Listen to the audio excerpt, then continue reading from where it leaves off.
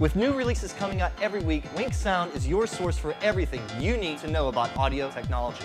In this featured tutorial, we'll check out how to bundle an Ableton session, something that should come in handy when sharing your projects with collaborating producers and artists.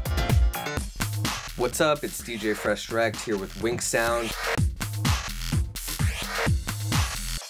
I'm going to bring up my Ableton session here that I want to send. It's a little electro track that I'm working on.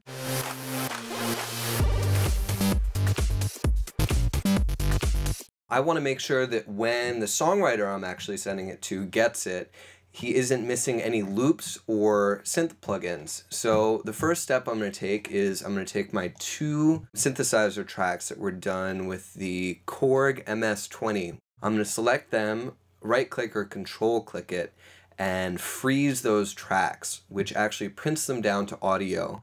The next step I'm going to take is I'm going to save this set as a new project on my desktop, which is actually really important to minimize file size. So I'm going to call it Electro Song for Songwriter.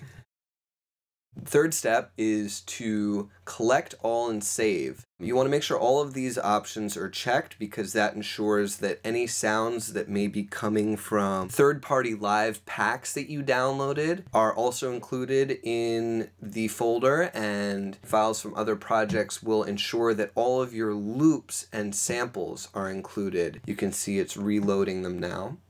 And if I look in this project folder now and view samples, in imported, I see my strings sample, which is right here. Everything I need is now in this one folder. WinkSound is your source for free music and audio technology videos, plus original programming spotlighting the audio technology and music production lifestyle and culture.